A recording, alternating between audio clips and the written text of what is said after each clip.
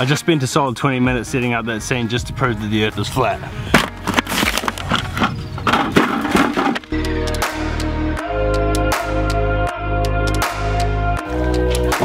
Okay, so welcome back to another video. Boredom has really started to set in now. I think I've been on Zwift 4 times in the last like 24 hours. Yesterday morning, me, Kurgi, Josh and Glenn went and did like the WTRL Zwift team time trial, I think it's called.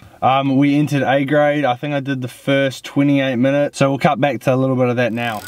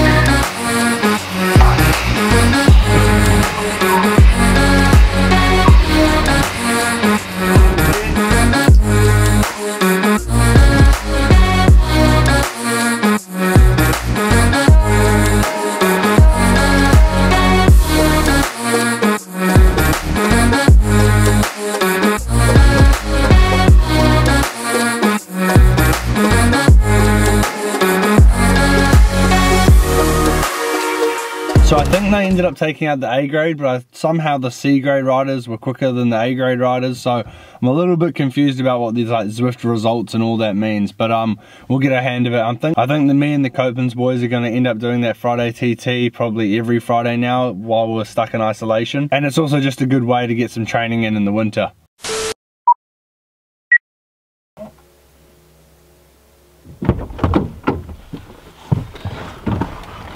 Okay, so last night we had the first ever CyclingTom Zwift group ride. It was really awesome to get 26 of the viewers to come along and ride with me. I accidentally chose a stupid course with like a 7k climb in it and it was a bit too hard. But thanks to everyone that came out, it was really cool to get my first CyclingTom group ride together. Same time, 5:30 PM this Friday coming as well, but we're just going to do it on a little bit of a flatter course so that everyone can keep up.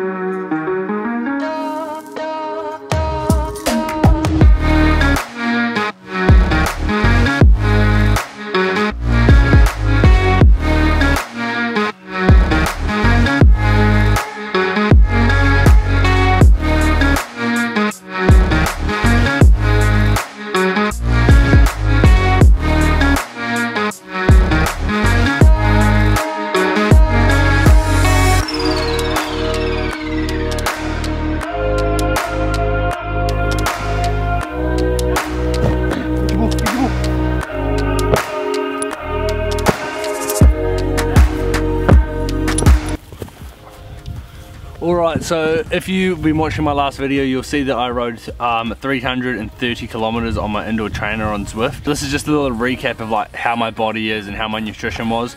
So the day after, I like could not sleep at all. I think I slept from about 11 PM and I woke up at 6:30, like almost the time I got up to do the challenge. And then fatigue wise, my legs were sore for like 2 days after, but they're kind of coming right now. So it's not too bad. Like, obviously that was a huge ride to just do in one go, but I thought my legs were going to be destroyed for like the rest of the week. So if anyone else out there is wanting to do a 12-hour ride on Zwift, go ahead. It only takes well, it took me about 2 days to recover. I think I'm coming right now. So that is going to be the end of today's video. The Cycling Tom channel is so close to hitting 9,000 subscribers. So if you are not subscribed, hit that button down below. We are on the road to 10,000.